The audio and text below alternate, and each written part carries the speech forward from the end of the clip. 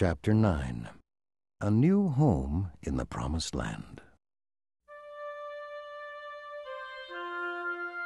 The ship carrying Lehi's family crossed the ocean and arrived at the Promised Land. The people set up their tents.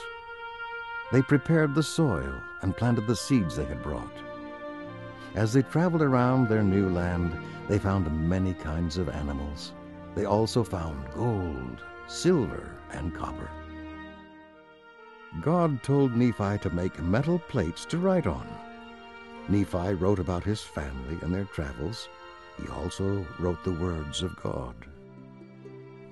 Lehi grew old. Before he died, he talked to his sons and told them to obey God's commandments. He also blessed his grandchildren. After Lehi died, Laman and Lemuel became angry with Nephi and wanted to kill him. They did not want Nephi, their younger brother, to be their leader. The Lord told Nephi to lead the righteous people into the wilderness. They traveled for many days and finally stopped at land they named Nephi. The people who followed Nephi obeyed God. They worked hard and were blessed. Nephi taught his people to build with wood and metal. They built a beautiful temple.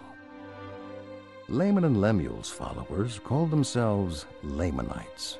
They became a dark-skinned people. God cursed them because of their wickedness. The Lamanites became lazy and would not work. The people who followed Nephi called themselves Nephites. The Lamanites hated the Nephites and wanted to kill them.